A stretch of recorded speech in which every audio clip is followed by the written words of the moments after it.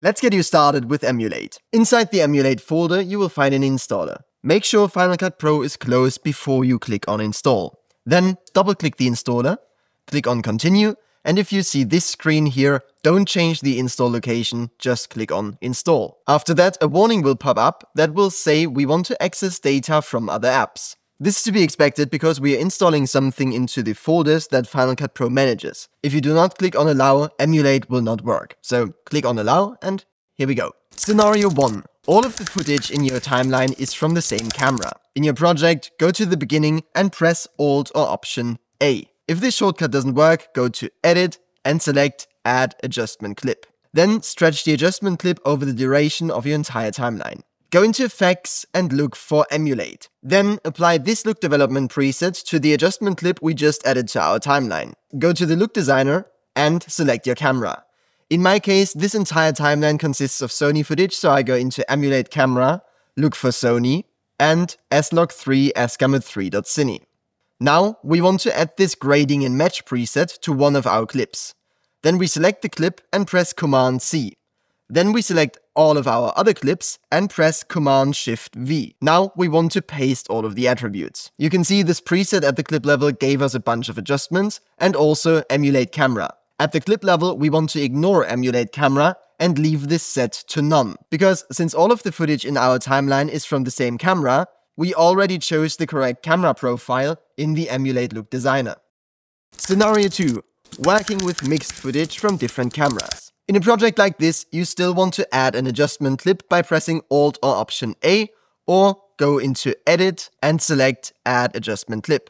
Then again, we want to stretch it over the entire timeline. Next, we apply the look development preset to the entire timeline again. But this time, we don't set the camera inside the look designer. We now go to the grading preset and apply this to one clip.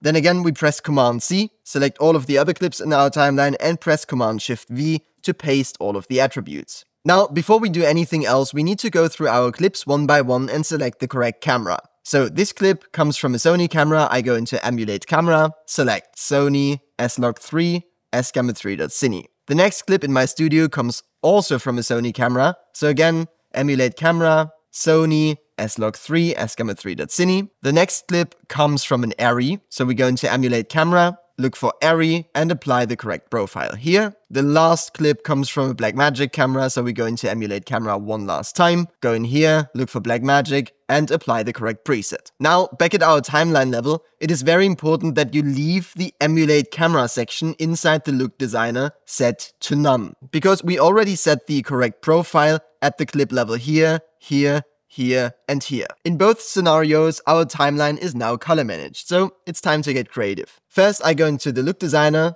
to EMUL8 look and start with a neutral look, like 16mm. Next, we need to go through all of the individual clips and set the exposure. Here, I go into the clip and pull the exposure down, something like that.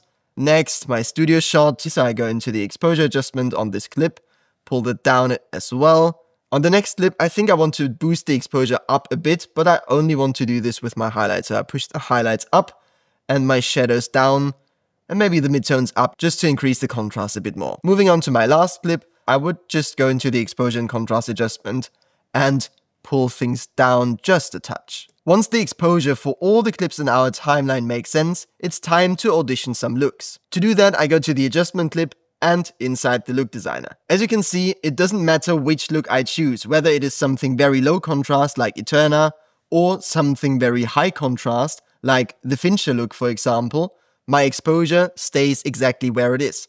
We end up with wildly different images, but my exposure stays exactly where I set it. In the look designer, we can fine-tune our look. So I want to reduce the contrast a smidge, and I also want to go for a smoother highlight roll-off. So I go into film compression and turn that up quite a bit. Let's have a look at another shot. This one, for example. If you want to preview your changes, you can toggle each section of the look designer independently. This is the image without film compression, and this is the image with film compression. Or let's take a look at this shot. This is the image without film compression. This is the image with film compression. I finished things off by going into the bloom module, change the preset to 1/4 to make the highlights bleed a bit more.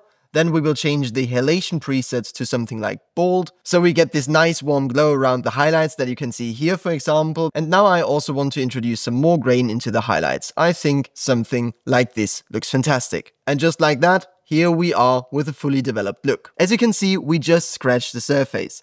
Our full tutorial includes everything you need to know about EMUL8 in Final Cut Pro, and also how you can install EMUL8 onto your camera so you can see the final image already when you're shooting it. So watch this full tutorial next to get the most out of EMUL8.